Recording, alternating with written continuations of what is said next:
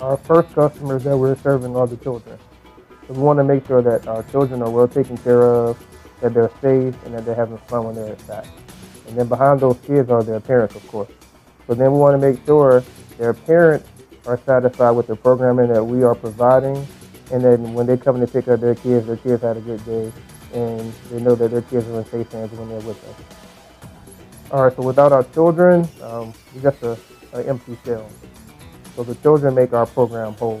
We're here to serve the children and to serve the needs of their parents because they serve our country.